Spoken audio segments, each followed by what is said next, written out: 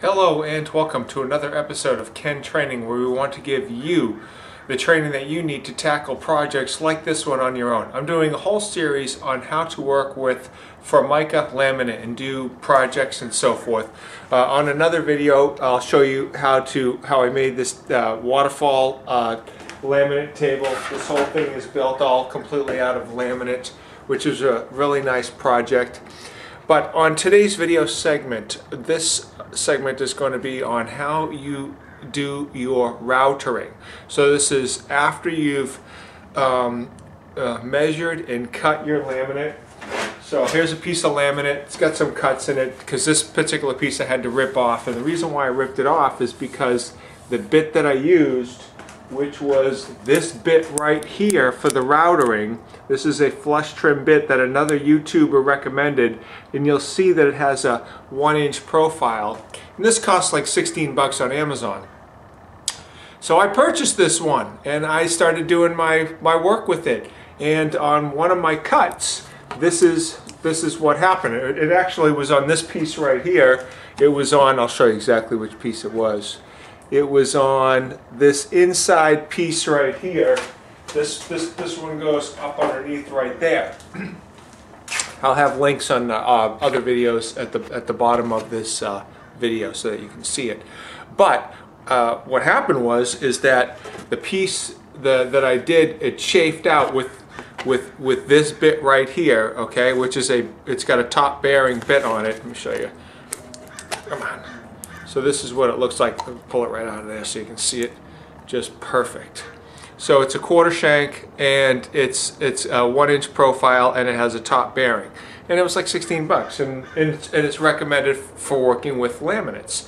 But on my particular project and trying to be careful and everything like that, I still got this result with that bit, and this was unacceptable. I wanted perfection on my project, right?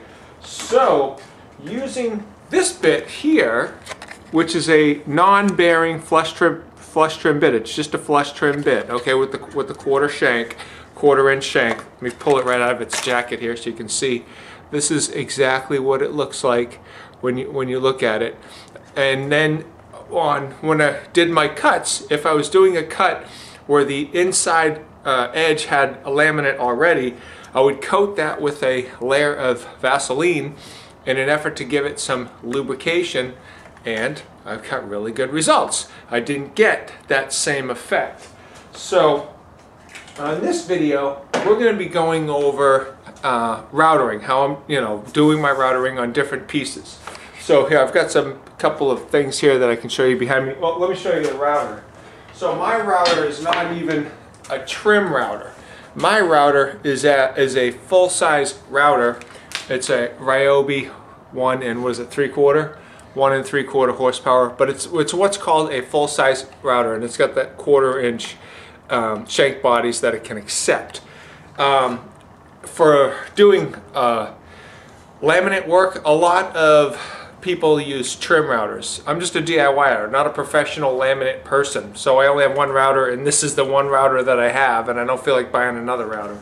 So I just use this one router, and it's a full-size router, and it should do the job. It's got a nice big body for the platform for your work when you're sitting on it, to get it as flat as possible, so you're not when you're routering, you're not at different angles or something like that.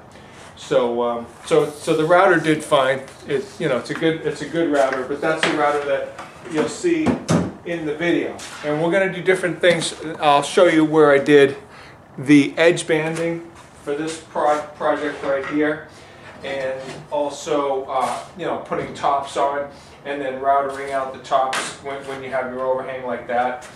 This one here is the one that I'm going to return. It's got a 1-inch profile, and it's the one that produced that chafing on that piece that I just showed you a second ago right there on that edge.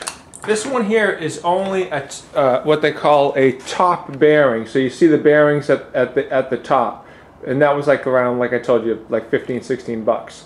This one here I purchased as a kit, and it came with 2 bits, and these are 2 bearings, top and bottom bearing, and it even came with extra bearings. And that whole thing was $18. So I'll leave links for all this at the bottom of the video, and this is, I got it at Amazon. Now, I needed, and this is 1.5 inches. Now, I need 1.5 inches because I'm doing another project here. Okay, so here's another project that I'm doing. This is just a sample piece here, 3/4 inch MDF with an 3/4 inch build-up strip, so it's a total 1.5 inch reveal. And we want to do the edge profile instead of doing it with flat stock like this here and putting that on. Instead of doing it with flat, we want to do this one with a bullnose, which means that we have to have 45-degree cuts and all this. And then this is going to go on the project like this here. So it's got a really nice edge to it. The problem is that my work is not 100% straight. So if you take, as an example, you take your framing square and you put it up against it like this, it looks like it's real close, but I have gaps in my work at the ends here and here. And those gaps are going to produce not a perfect job when I go to put on this bullnose edge. So what's happening, so what I need to do is I need to use a bit. Now I would prefer to have, I have 1.5 inch profile, so I'd like to have at least 1 3/4 to 2 inch router bit to router that out with a nice straight cut. But because my router has only got 1/4 inch shank, the biggest one I could find was just 1.5 inches. Now my work is exactly 1.5 inches, so I might have to do it on 2 cuts. But I'm going to profile this edge out to get it perfectly flat. That's not on this video, that'll be on another video. You can check out where we're installing bullnose edging on a laminate project.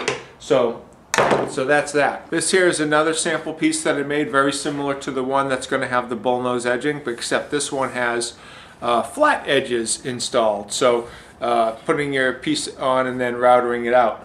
In doing this particular sample, right there you can see where I got a little bit of a chafing down. I can't remember exactly what bit that I had for this exact one, but this is the stuff that you're trying to avoid when you are doing your work. So I have found that in order to prevent this type of activity from happening, when I put my sides on, and my sides are all perfect, and I'm putting my top on, and then you've got your router bit. In this case, we'd want to use this bit here. So you're routering like this. Let me show you. So you're routering like this with your router, so the router's going along. We're going to put Vaseline in this section here, but before we do that, we're going to take this tape right here, masking tape. So we're gonna put some masking tape around the corners of the project. Whenever you are going to have that where you have your router bit, it's going to touch another piece of Formica that you don't want damaged. That's let's call it finished Formica. So when you've got finished Formica and you don't want that Formica damaged, you want to protect it. And this is the steps that we're going to take. We're going to put some masking tape on the corners. We're going to put that Vaseline on. We're not going to allow the router to do what's called burn-in, which means that you're taking a router and you're just leaving it with the router on in one spot. You want that router constantly moving when you're routering out for your top piece, so this way you don't get any burn-in on your finished piece. So these are all important steps that you need to take. This video is also on how you get those perfect finished edges after you do your routering. You need to do your filing. These are all very important steps to make sure that you're doing your filing properly. Improper filing can lead to poor results. This is an example of improper filing. On this, not this section right here, but between here and here, if you can see that it's a little bit over filed. So when I was doing my filing, what I was looking for was I was trying to get it so that there was no lippage like this. So when I was doing my filing, I brought the file down at too much of an angle down like this. And I just kept filing and filing and filing, and then that's when I overfiled, and you can see right here what you'll start to burn into your finished edge on your Formica. So you want to file to get rid of the edge, but you don't want to overfile. So it takes a little bit of practice. It's not you know, not too bad, but you just have to put a little bit of practice into it in order to get it just right. So as an example, when I did this, so I did these sample pieces like this one here. This is just a 12 by 12 square, you know, just to get some experience myself, because I'm new to Formica Laminate myself. So before I moved on to this project here, because I really wanted this project to be perfect. So on this one here, there's a little bit of lippage there. So I filed it down so when you run your finger across it, you really can't feel any lippage. But if I use a tool like this or a putty knife like this one, see how it hits that edge, because there's still a little bit of an edge there. I didn't file it so that this edge is completely flush with this here, because I did not want to produce that same overfiling that you saw in this sample piece right here. So I was very careful and cautious on my filing. So you don't want to get to the very last stage of your project, which is the filing, and then ruin your piece because you overfiled. So it's a delicate balance of how much and what that edge should look like and everything like that. So you want to take caution and care in that very important last step before you clean your project so it's ready for service. Now, when I did my filing, I have different files, starting with a very fine file going up to a very coarse file over here. So we go like you know, from very fine up to coarse. If there's a lot of material to take off, I may use the heavy coarse file, but then I'll just step it down to the very fine files to get the edge. This particular file here was the one that I used for the finished filing on most projects, and it's nothing special. It's just a fine file, a fine mill file, and it works fine. It's probably about 12 inches in length, and I had absolutely no issue with it. So any standard filing set that has different milling coarsenesses to it would be acceptable for your filing. But again, very important step. Okay, so it's the next day. Our piece is set up overnight, and it wasn't necessary, but I didn't feel like doing this cut last night. So I brought my workbench just outside here because I didn't want to, when you do the routering, there's a bunch of shavings that are going to come on the ground, and I just wanted it to be outside rather than inside. I have the depth of my blade set, so this way it's exactly, I'm going to use this particular bit, the non-bearing bit, and you'll see that when you're cutting a piece of laminate, here's a piece of laminate, you'll see how that is going exactly about halfway on the blade. So I've got the depth set on my router to cut like that. So we're going to go ahead and do this cut right now. And when I do the cut, I'm going to do the cut nice and slow, and I'm going to go counterclockwise.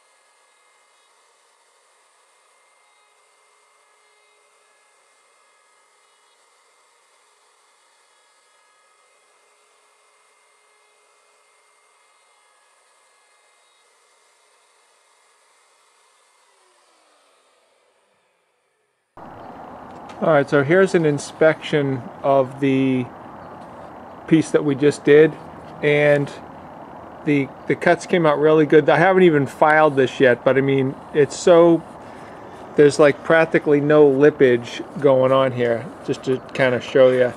There's like no lippage, just as is, but I'll still take a file and just run that real gentle.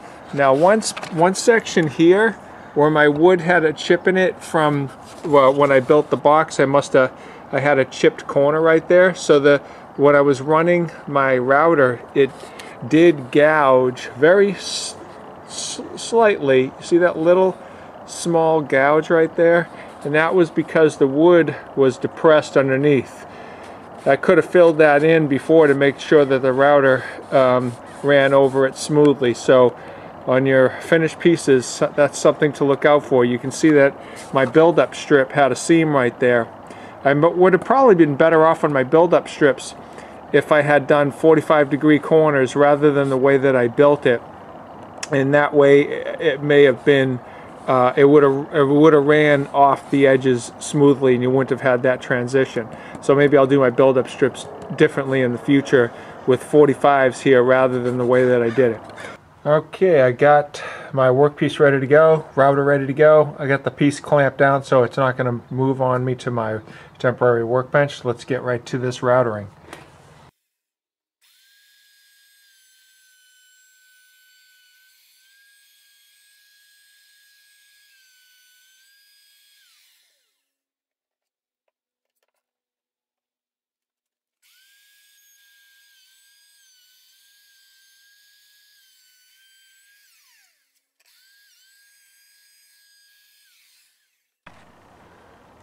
Okay, now that we are routered out here, what I'm going to do is I've got a block of sanding, just a 2x3 with some 80 grit paper here, and I know that this was really rough, especially right here in this section, so I'm just going to go ahead and sand that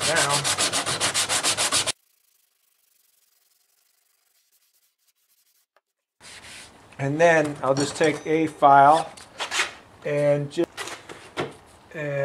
using a downward sweeping motion,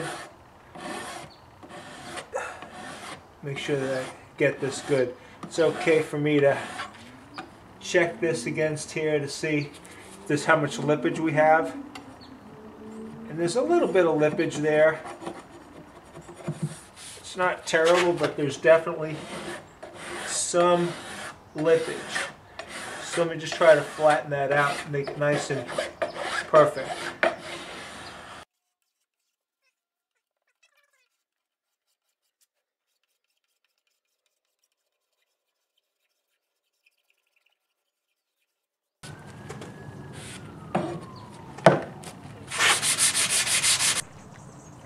So here's a close-up of what those edge profiles look like, and I'm telling you, these look really good.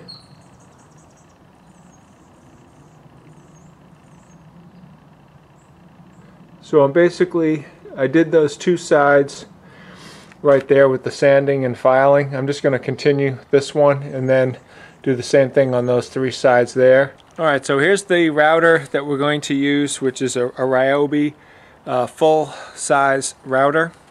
And here's a bit which is basically just a flush trim bit with a bearing. I'll leave a link for everything. But I don't know if you can see this, but I've got some glue residue from my jobs that I was doing in the past here. So I want to clean that off. So that same paper towel that I had with the trying to get the glue residue off of the laminate surface, I'm going to go ahead and clean up my bit because I don't want any glue residue to be on this before I start my routering. So I'm just going to make sure that I have a nice clean bit for the job.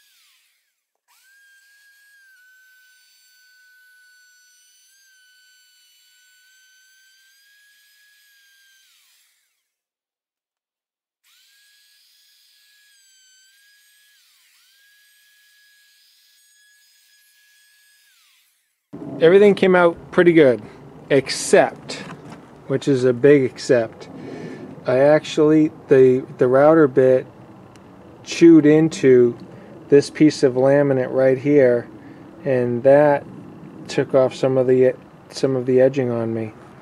So this is just a sample piece for me, but if this had been a production piece, let me tell you how, oh boy, how upset I'd be. So this side over here came out perfect. When you look at this side here, there's absolutely no chafing. Now when I was doing the router on this section, I was pushing it away from me, and then I came across and I was pulling it towards me. Now, I don't know if pulling it towards me is why it did that. It sure produced a real, I mean, the edge is so fine here that, like, as you know, as you can see, but we don't want our final product looking like this. There is possibly a small amount of lippage here. See how that's hitting there? So my putty knife kind of just shows you how very, very, 1/64 of an inch of an overhang here, but it doesn't take the laminate off, which is the part you're trying to protect, and over here it did. So we still have to do the other side. So we have a couple of choices here.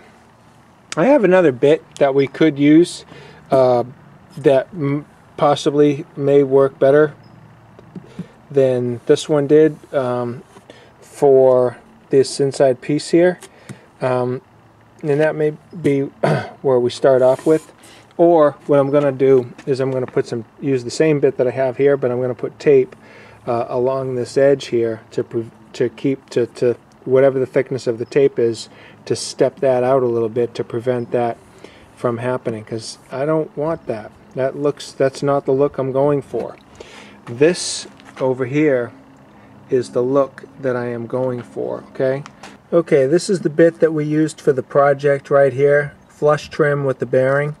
We're going to use this flush trim bit, but it has no bearing. Alright, here we go. I put the Vaseline on both sides, router bit's ready to go, and I got the piece clamped down. We'll start over here.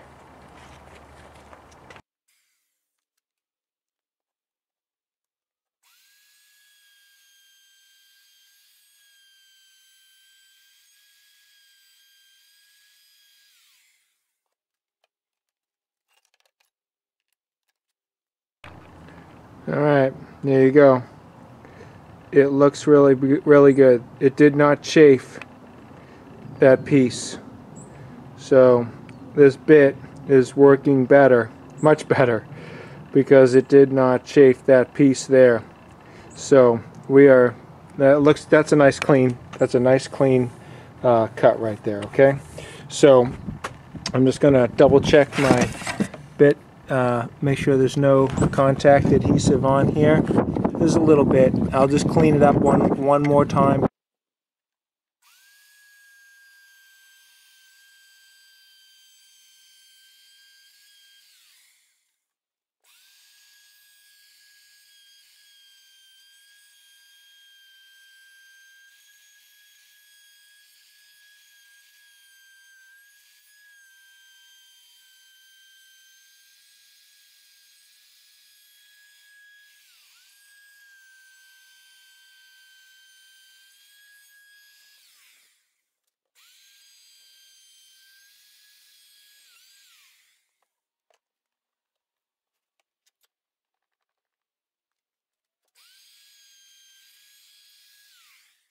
Alright, the piece came out really good with the work we've done so far. I'm just going to take some paint thinner and a paper towel here, and I'm going to go ahead and clean off all the glue edges and Vaseline and stuff like that I had all the way around, just to make sure that the piece is good. And then we'll file it down, and then we should be good. Okay, here's what the piece looks like so far, and it came out pretty good. This is the side where I used the non-bearing flush trim bit here and here, and I inspected it real close, and I got one chip out. It's just above my fingernail. Oh, baby. It's very small. I can see it in person because I'm inspecting the piece, but if you were just a casual viewer from this distance, you can't see it. Now, let's flip the piece over. Here's the other side that has the bearing flush trim bit. This side came out okay. This side over here, obvious where the bearing tore in, not the bearing, but the router tore into that piece of Formica. This is just a sample piece for myself. It's not, I'm not selling this to a client or anything, but if I was, this would be unacceptable. No way would that pass. This piece would have to come out and be redone, which would be a major setback to the project. Okay, now that our corners are protected, I'm going to take some Vaseline and put it on the Formica to protect this edge. So I'm just going to go ahead and lubricate this side here. Anywhere where it's going to be running where there's Formica. Here it's not critical, but here it is critical. So I'm going to go ahead and just get some Vaseline as a lubricant to put there. Then we're going to go ahead and flip this and do the same thing on this side. Okay, I've got the piece clamped down. The router bit is clean and everything's ready to go, so we're going to start routering this piece right now.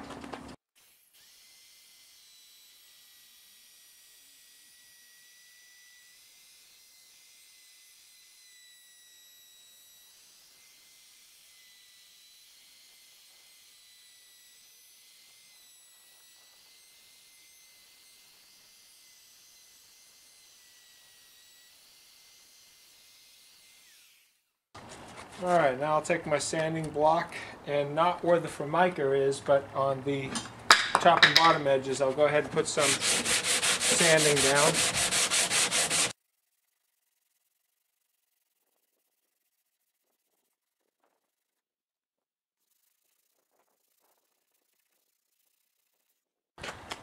Okay, let me go ahead and pull off the tape. See how we stand.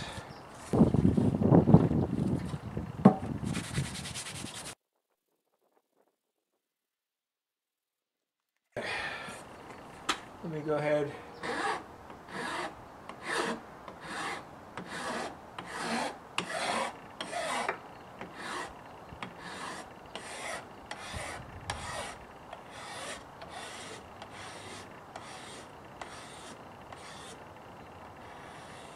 Okay, we're J-rollered down, our ends are taped, and we're just about ready to start routering the project.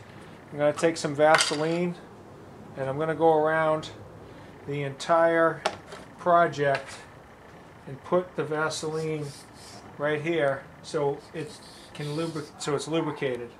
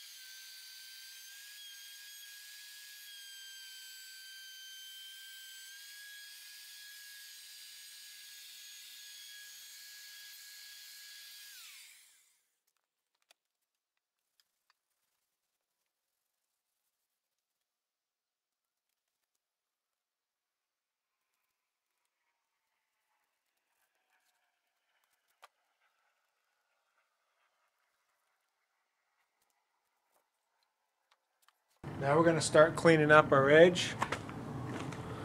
Make sure we're recording here. I got my paint thinner and a greeny pad, and I'm just going to put some paint thinner on there and clean this glue residue that's oozed over around the top.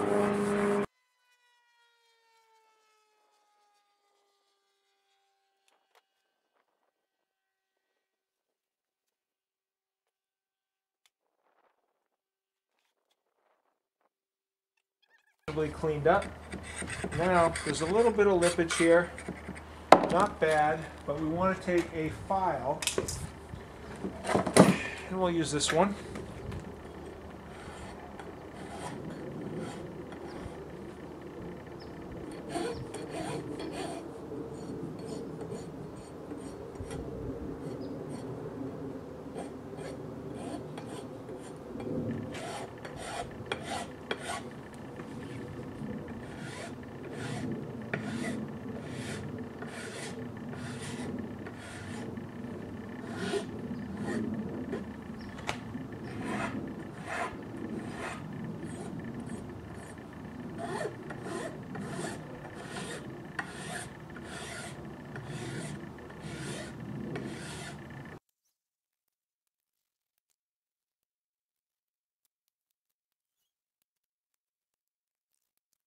Well, here you go. This is the first waterfall table I ever made. This is the completed project. I'm going to show you all angles and give you some close-ups right now. Looking at your joints here. Look at how nice those cuts are. Those router marks are. There's a little. I can see a little bit of glue residue there. And I tried to use a greenie pad with some paint thinner. Maybe acetone would be a little bit better to clean this up with, but that's really not bad. That's because I'm zooming in with the 40:1 zoom. Come back here, it's like you can't even see it. I actually had a hard time seeing it when I was up there. I could continue cleaning this out, but oh, there's that joint there. Like I told you, I got it pretty damn good, but it's a little off, only because I had to cut it to fit rather than router it in. But, hey, what do you guys think? Let me know in the comments. Please let me know in the comments what you think of this table. Okay, that's going to conclude this video. Please click on like. I need those likes. And subscribe to my channel, Ken Training. I'm going to catch you on the flip side.